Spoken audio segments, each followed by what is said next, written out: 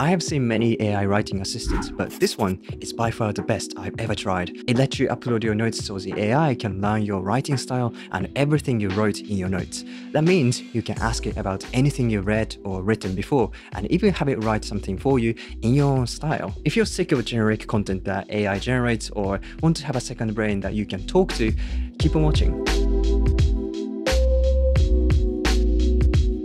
So you can think of TextCortex as an AI writing assistant, but I think it's much more than that. It has lots of unique features that help you write better, but also study and manage information. I've been using it for only a few months now, but it's been incredibly helpful, so I'm happy that they reached out to me to make this video. It has a lot of features that I want to talk about, but today I want to focus on one core feature that makes it so useful and powerful. That is the knowledge base. Imagine being able to feed an AI with your thoughts, ideas, and the learnings, and then have a conversation with it as if you're talking to a version of yourself that remembers everything you've ever written or read. That's the essence of this feature. It's not just an AI writing assistant, it's a companion that understands you and helps you make sense of the information you consume and produce. It's like having a personal researcher and a writer who knows your style and preferences, ready to assist you at any time. Now, let me walk you through how this works and how I've been using it so far and how you can benefit from it too. So let's just jump right into it. The core concept of the knowledge base is that you can train the AI using your data, which could include URLs, PDF files, or even your personal notes. Once you uploaded your data, TextCortex uses this to provide you with personalized suggestions and responses. This customization is what sets TextCortex apart from other AI tools. It's not just giving you generic responses, it's providing answers that are tailored to you and your preferences. Okay, so how does this work in practice? Well, it's simple. Let's say you've been researching and taking notes on a specific topic, like effective communication skills. Now you need to recall what you've learned or written about this topic. Normally, you'd have to scroll through your notes manually, which could be time-consuming and inefficient. But with TextCortex, you can simply set its data source to your notes and ask the AI about it. And then it scans through your notes and provides you with a summary of the relevant information from your notes, complete with references. In case you want to see the source of the information, you can just click on one of the references and go to the page or note where it was originally found. But of course, you can set the data source to internet, so AI can find answers from the web. This is useful when your notes don't contain any information about the topic. If you want it to be more specific, you can set it to Wikipedia, Reddit, YouTube, and so on. And this is really useful for people who watch YouTube videos to learn new things. It can save you from having to go through multiple videos to find the information you need. Anyway, creating a knowledge base is super easy. On your TextCortex dashboard, you'll find a dedicated page for the knowledge base. Here, you can make a new one by clicking on Create Your Knowledge Base. You can start feeding the AI with the data you want it to remember. Now, let's talk about the kind of data you can feed the AI. If you want to build a second brain you can talk to, your notes are a great starting point. To upload your notes, you need to export them as Markdown, PDF, or CSV file from your note-taking app first.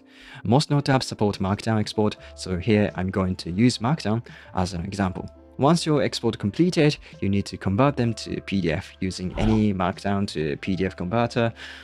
There are a few options, but I used PDF Creator online. It's a free tool, but you can convert only 200 files at once. So if you have a lot of notes, you may need to do it a few times.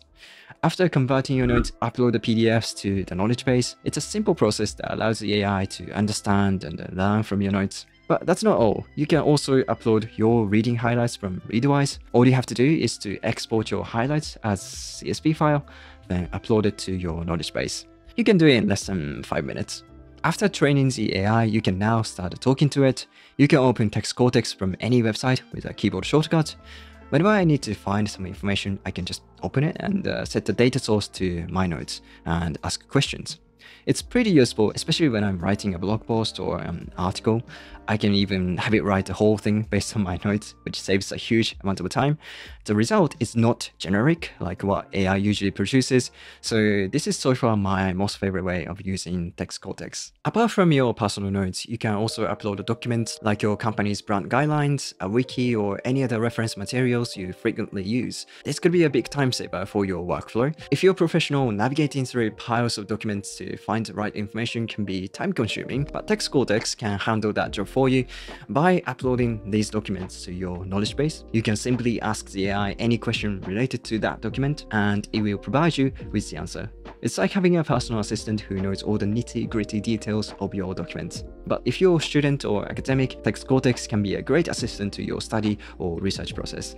You can create a knowledge base for your school or university, upload your lecture slides, notes, academic papers, and it will help you make sense of all this information. You could even ask the AI to create a list of potential questions to help you prepare for exams. This feature essentially transforms TextCortex into a study buddy who's not just smart, but also remembers everything. It can take a lot of the stress out of studying and researching, making the whole process a little bit more enjoyable and also efficient. If you like, you can create more than one knowledge base. This allows you to categorize your data based on different subjects or topics. For instance, you can have a separate knowledge base for each of your courses if you're a student. If you're a professional, you can have different knowledge bases for different projects or departments. And this way you can keep your data organized and easy to access, making your work a little bit easier. Speaking of research, there is another way to use TextCortex for it. When starting a new research project, you can create a new knowledge base specifically for that topic. For instance, if you're writing a blog post about atomic note-taking method, you can conduct a simple Google search and copy the URLs from relevant articles. Then give the URLs as data sources. Once your knowledge base is populated with the necessary URLs, you can then ask the AI to provide a summary of the information contained within those pages. It will analyze the content, extract the important information, and give you a summary. This feature allows you to bypass that time-consuming process of manually reading through each article, and instead, you can have an overview of the most important points. But sometimes your research might be focused on a single article or specific website. In these instances, you have the flexibility to use this page or this domain as a source in the chat.